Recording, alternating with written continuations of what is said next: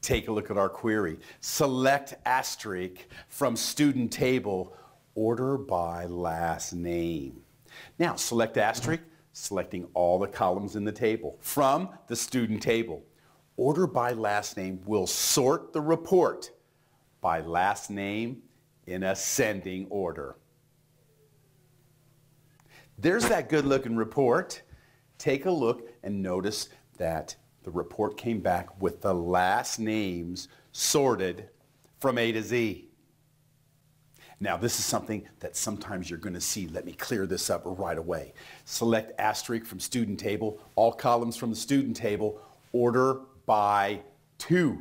That means whatever the second column coming back on the report is, sort by that. And in this case, it's last name. So we're going to sort by last name ascending when we say order by 2.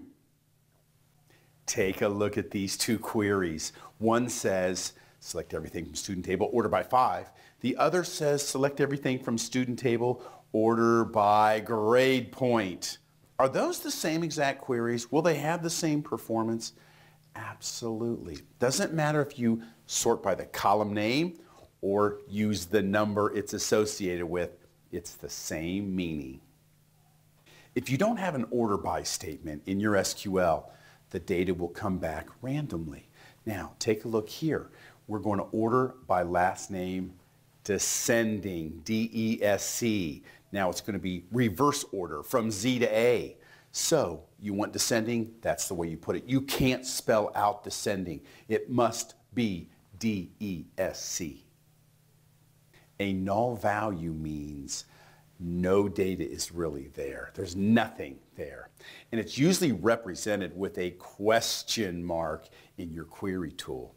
As you can see here from our query, we're going to select from the student table order by 5 or order by grade point, same thing, but here's what I want you to notice. The nulls come back first.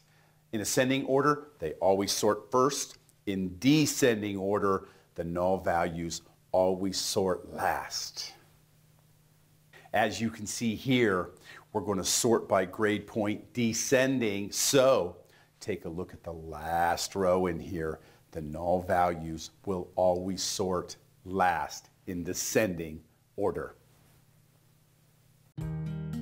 The greatest gift of all that you can give yourself and your company is the gift of the Nexus Query Chameleon, the query tool of the future.